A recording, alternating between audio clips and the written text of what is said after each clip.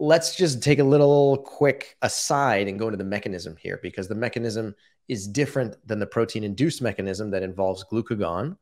And it's just a review. And if you haven't heard this before, it's totally cool. Let's just go through it because, quite honestly, it's one of my favorite things of all time. This is one of the most fascinating biological mechanisms that I've ever learned. And it explains so much about why eating fat is not a good idea living with diabetes, any form of diabetes.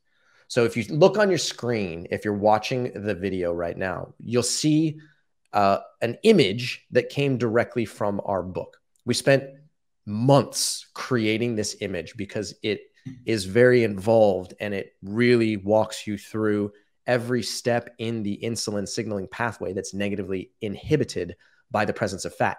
The first thing that happens on the bottom left of your screen, if you're watching, is that fat comes into the cellular environment through fatty acid transport proteins in the membrane and then gets placed into what's called a lipid droplet.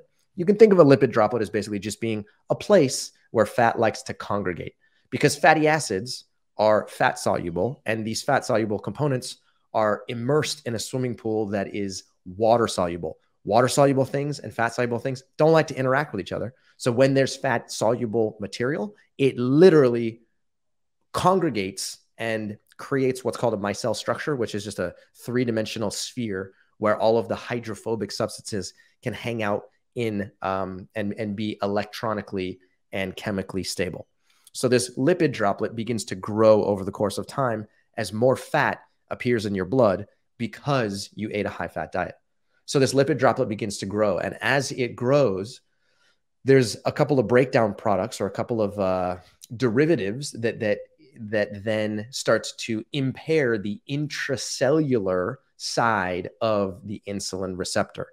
So these lipid metabolites go and they cause alterations to the insulin receptor from the inside of the cell, and they inhibit this thing called IRS1. IRS1 is insulin receptor substrate 1. Long story short, don't remember it. All you have to know is that it makes the insulin receptor less functional. As soon as that happens, the GLUT4 vesicles that are the little spaceships that get put up into close to the cellular membrane that are supposed to be little spaceships that allow glucose to get inside of the cell. In fact, they're required for glucose to get inside of the cell. They cannot translocate or move to the cell surface because the IRS1 molecule is the first messenger that goes and relays that signal. So if IRS1 can't do its job, then the GLUT4 vesicles don't go to the surface. And as a result of that, glucose has nowhere to go. So glucose gets trapped and it stays inside of your blood. In addition to that, this enlarged lipid droplet starts to create free radicals at the level of the mitochondria. The mitochondria gets annoyed. The mitochondria starts to produce more of these reactive oxygen species that becomes an inflammatory signal. And now the mitochondrial network is in a state of distress. As a result of that, less glycogen becomes usable as a fuel source. The glycogen granule begins to get smaller. And you can see that this process unfolds in a negative direction simply because there's excess fat coming into the cellular environment that causes multiple different cellular dysfunctions. So again, if you want more information about that and you want to learn a little bit more, pick up a copy of the Mastering Diabetes book. It's got more than 3,000 reviews. It's got a 4.6 rating on Amazon. It was a New York Times bestseller. And quite honestly, it was very fun to write. It took 3 years. And it's sort of the opus magnum up to this point. Okay, so take home message. Make no mistake about it. Increased fat increases your level of insulin resistance. It causes cellular dysfunction at the cellular level inside of liver and muscle. And as a result of that, it causes blood glucose to get elevated and insulin requirements to go up. But what I want to drive home here is that we know that lipids do this. We got plenty of scientific evidence. We now know that protein has a similar mechanism that actually causes your blood glucose to get higher and causes your insulin requirements to get higher. And as a result of that, the two of them are additive. So if you're eating a diet that's low in carbohydrate because that's what you've been told by your doctor, or that's what you've been told by someone else living with diabetes, and you're trying to limit your carbohydrate intake because you're making the assumption that carbohydrate is bad for you, chances are you're eating more fat and more protein. You're literally eating the two macronutrients which cause insulin resistance in an additive manner. That's why people end up getting frustrated. That's why people lose weight today and gain insulin resistance tomorrow. That's why people lower their blood glucose today and increase their A1C tomorrow. This is the problem with diabetes. There is too much short-term focus and not enough understanding of long-term consequences.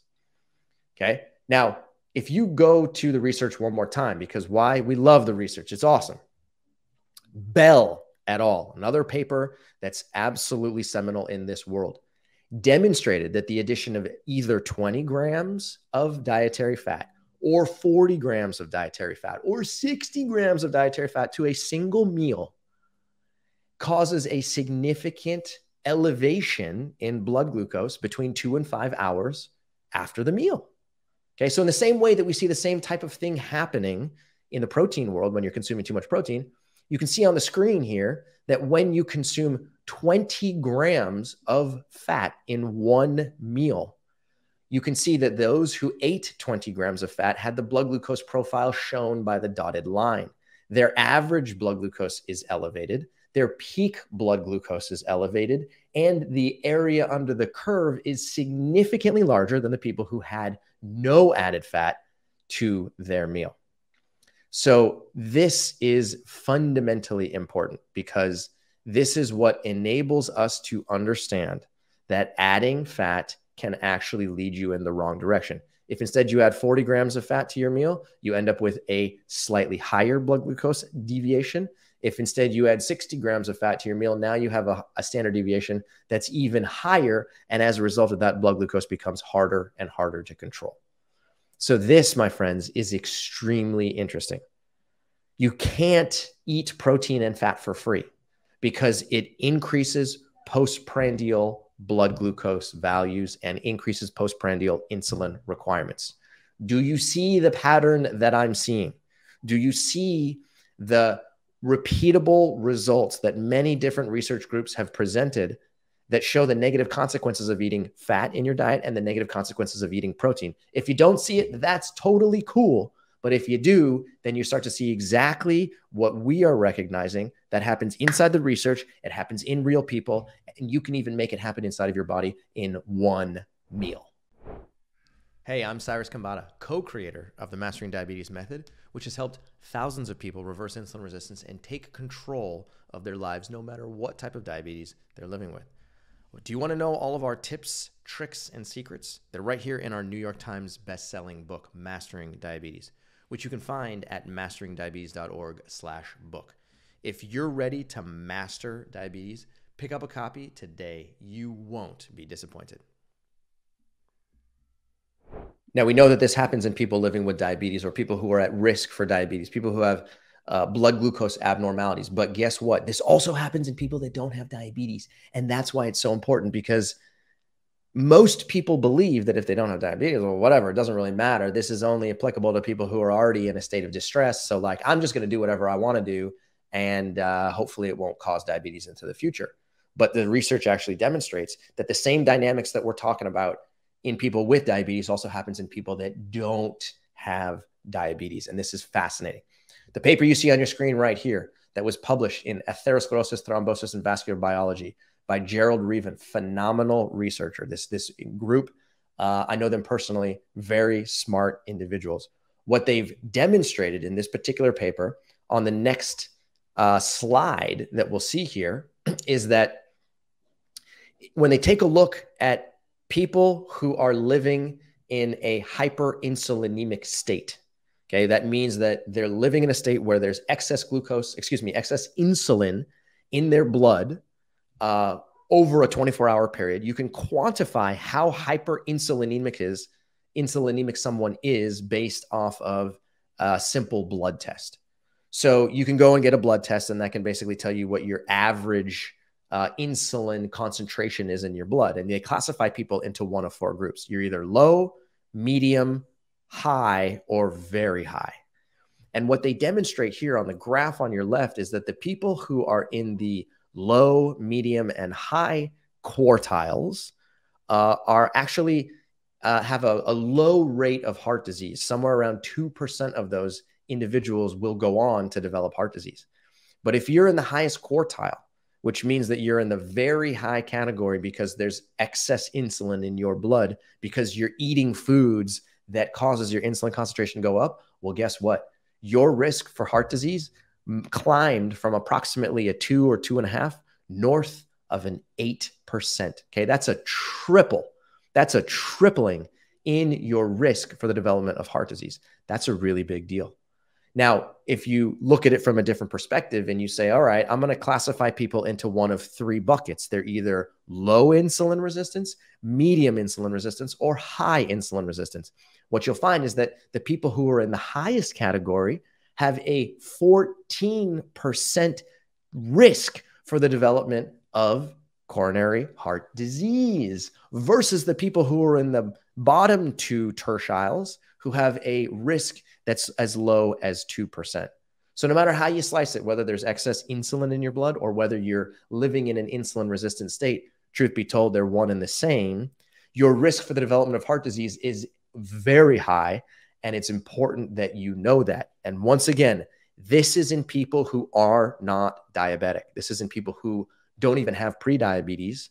And this is why it's important, because your risk for heart disease is directly related to the amount of insulin inside of your blood and to your level of insulin resistance. Now, Colin, if you can go to the next slide here, there's another paper in which the researchers found a very similar result, which is that hyperinsulinemia, again, excess insulin in your blood, causes a significant increase in the risk for the development of heart disease. Now, this was a very interesting paper because these researchers took individuals that were working at one factory, a pasta factory in Italy, and they sampled their blood glucose and insulin in the year 1981. And then they followed them up again and measured more carbohydrate and glucose dynamics in between the years 1993 to 1996. So effectively, they measured them approximately 15 years apart from each other, early 80s, mid 90s. And they tried to determine what percentage of the people in the mid 90s actually suffered a heart attack. And if there was any information back from the 80s that could have told them that, they could have predicted whether or not these people would develop heart disease. And guess what? Of all the things that they had measured, they found out that the people who were living in a hyperinsulinemic state back in the early 1980s were the ones who were at the highest risk for heart disease in the mid 90s. Let me say that again. They put people into 4 buckets: low, medium, high, and very high insulin resistance. In the same way that Raven found the exact same result, which is that the people who are in the very high bucket have a significantly increased risk for heart disease, they found the exact same thing in this paper. The people who are living in the highest level of insulinemia, hyperinsulinemia, are at the highest risk for a future cardiac event about 10 to 15 years into the future.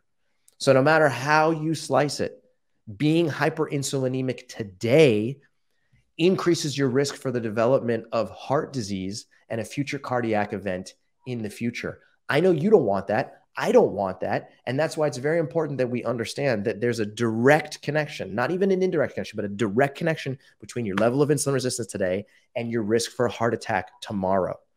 So if the amount of protein that you're consuming on a daily basis is low or medium today, that can limit the amount of insulin resistance present in your body. And that's a good thing because it can protect you against the development of many chronic diseases, including heart disease into the future. And that's where we want to keep you. Low-ish protein intake, low-ish fat intake, that protects you from 2 different angles against the development of chronic diseases into the future. This video was just a snippet of a much more in-depth discussion. Click on the link on the screen to check out the full-length episode. Now, the science behind health is overly complicated, unfortunately, but getting healthy doesn't have to be. Visit masteringdiabetes.org/start. Answer some questions about yourself and schedule a free consultation to talk with somebody on our team who's going to show you exactly how we've transformed the lives of thousands of people using the Mastering Diabetes method. We have a limited number of spots available, and that's why it's imperative to find a good fit. Again, visit masteringdiabetes.org/start to schedule a free zero commitment discovery call and start taking control of your health today.